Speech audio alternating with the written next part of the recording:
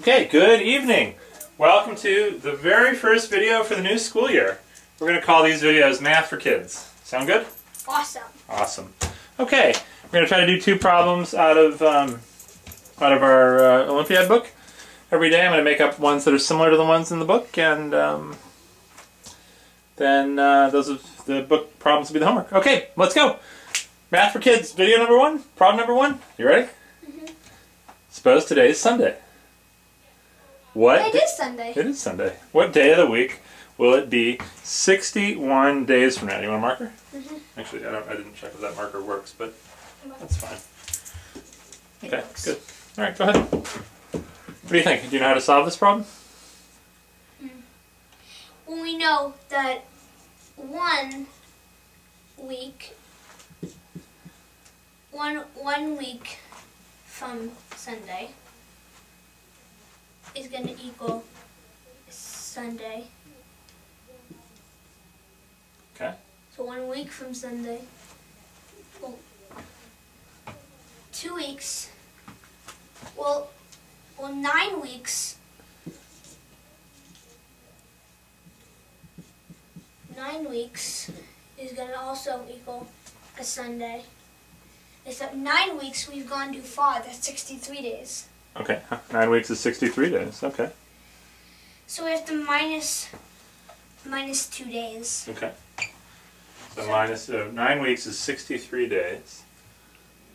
So that means that, well, so if we minus 1 day, it's going to be Saturday. And if we minus another day, Friday.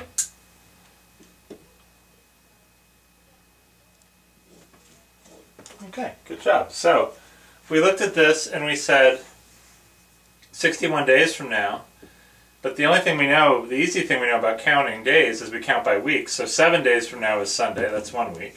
Yeah. 9 weeks from now will also be Sunday, which will be 63 days. Yeah, because 7 times 9. 7 times 9 is 63, and then we just count back 2, and we get? And we get 61. Okay, awesome. All right, you ready for the next problem? Of course. Okay, here's problem number 2. Suppose you have 3 dimes and 2 quarters. How many different amounts of money can you make using at least one of your coins? Okay? Do you understand the problem? Yeah. Okay, tell me about it. Well, we have 3 dimes and 2 quarters. Okay. And we need to find out how many different amounts of money we can make using at least one of the coins. At least one of the coins, yeah. Okay, well, how do you want to start? I'm going to make a dimes column. Okay. I'm just going to write D for dimes. Okay.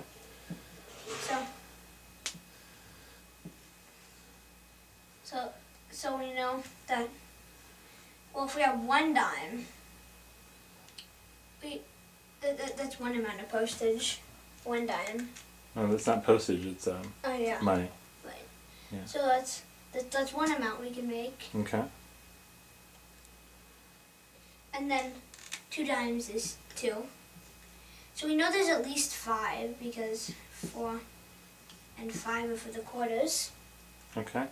Make a chart just for the dimes. That's the first step on a problem like this. Well, just for the dimes? Yeah. Here, where did I put that eraser? Okay, so here's... Let's make a chart that looks like this. So dimes, and then quarters. Okay. Now, the tricky thing on a problem like this... I wanted to make one of these, but I can't draw these very well. Okay. Well, that's all right. That's why I'm helping. The tricky thing is... what are the different amounts of dimes you might have to use? Or 1, 2, or 3, or 0. 1, 2, or 3, or 0. So here's the number of dimes in this in these boxes. So why don't you write? What do you want to write in those boxes? I'm just gonna slide my chair a little closer. Okay. Well, I'm gonna write 1 in this box. 1 dime. Okay. Or I can write 10 cents. Well, write 1 dime. I'm just going to write 1D. Okay. 2. 2D. 2 D's. Yeah. 3 D's. We can't do 4 D's. No. But what was the important thing? I asked you. What are the different amounts of dimes you can use? We can use 1 dime, 2 dimes, 3 dimes. What is this up here? Well, that's not supposed to be anything. When you want to put the 0 down here? Yeah. 0 is an important one. 0 dimes. Okay. And now for the quarters. What are the different amounts of quarters you can use? So is that the quarter column? No, it's starting here. How many different amounts of quarters can you use? Well, starting with these boxes.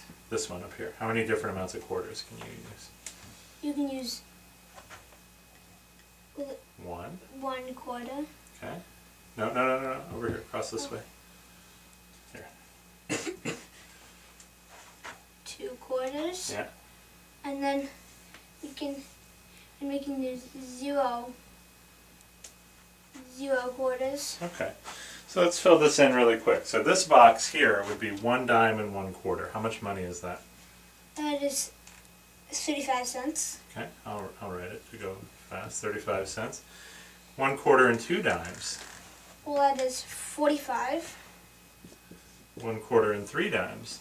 55. 1 quarter and 0 dimes. And that's just 25. 25. Okay. Here, why don't you back up a little bit? Here, just jump. I don't want to jump. You fall off.